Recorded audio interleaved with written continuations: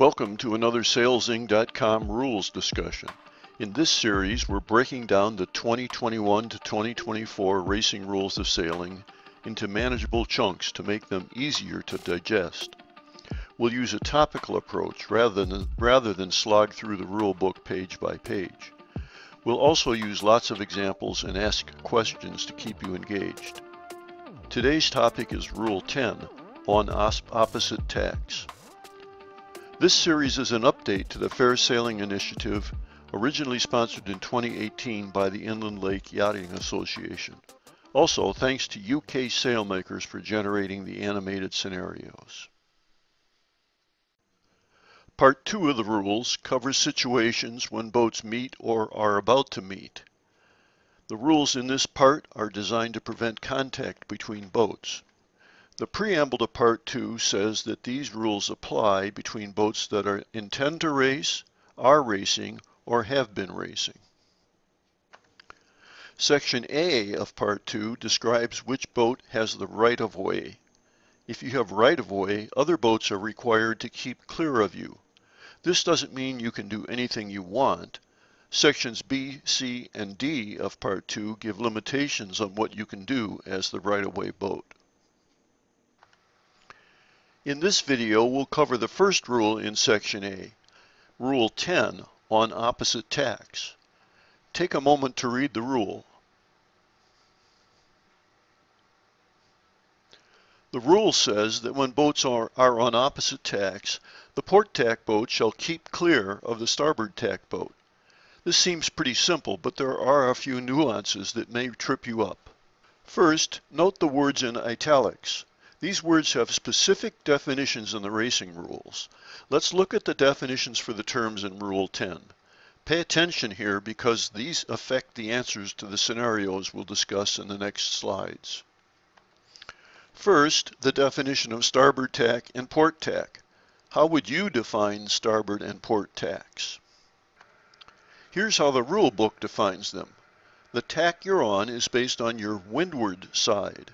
Note also that windward is in italics and has a definition. We'll get to that definition shortly. Next, the definition of keep clear. Take a moment to read the definition. This is a very important definition in the rules.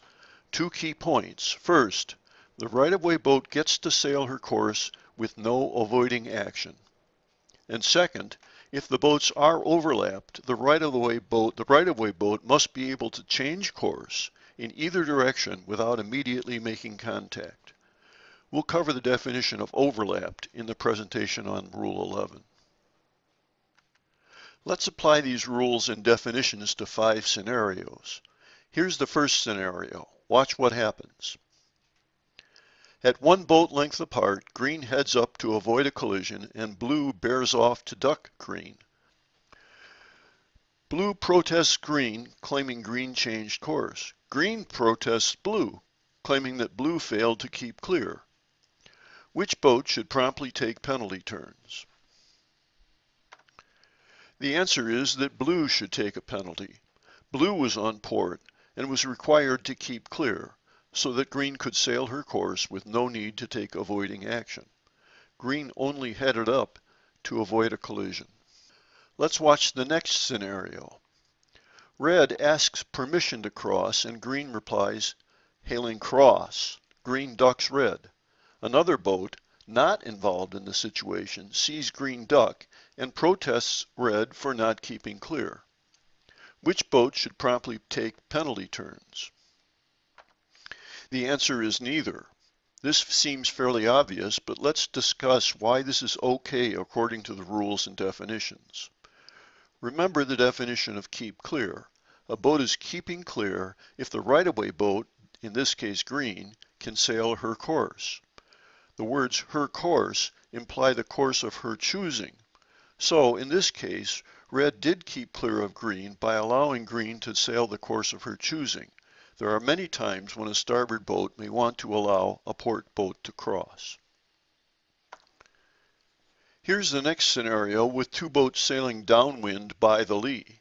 Sailing by the lee means that the wind is coming over the same side of the boat that the sail is on. The boats collide with no damage. Both boats protest each other, each boat claiming that the other boat was on port tack and was required to keep clear. Which boat should promptly take a penalty?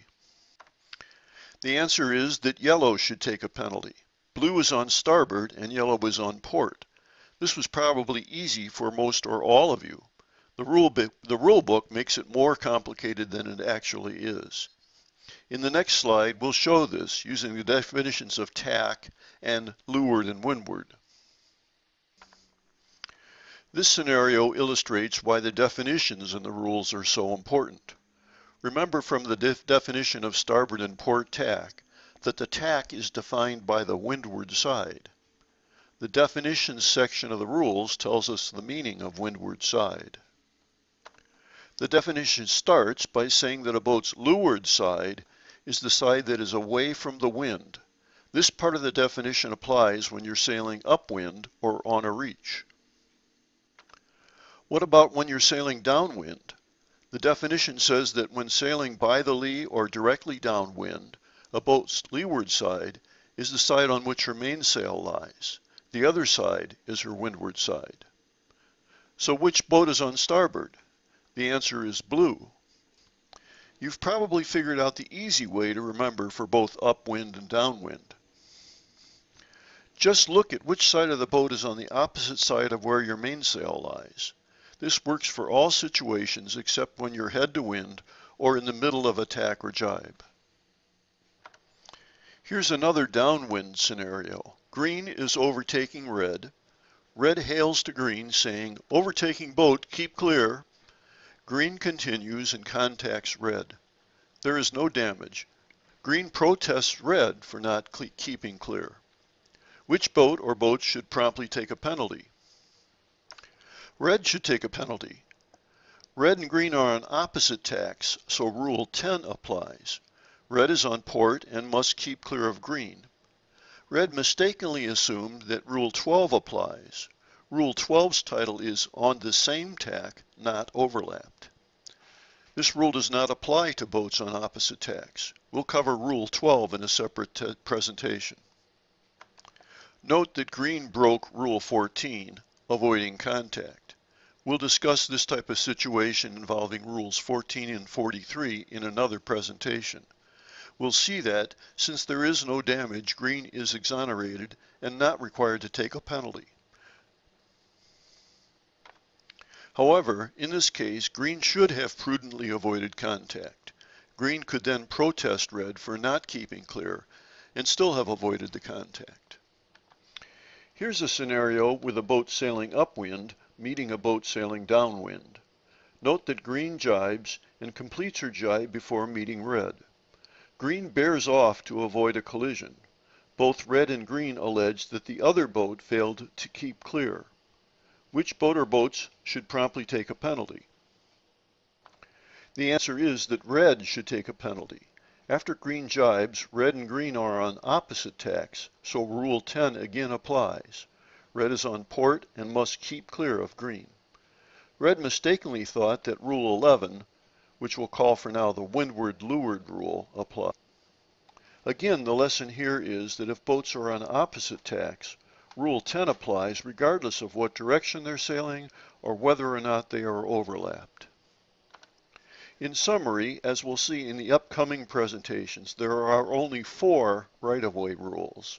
Rule 10 on opposite tacks, Rule 11 on the same tack and overlapped, Rule 12 on the same tack and not overlapped, and then Rule 13 while tacking. When you meet another boat, only one of these right-of-way rules will apply. If you're the right-of-way boat, you are entitled to sail your course, and the other boat must keep clear, unless any of the rules of Part 2, Sections B, C, or D limit the right-of-way boat's actions. Thanks for watching. Feel free to leave a comment. If you like our content, please subscribe. Also, visit our website at SailZing.com for much more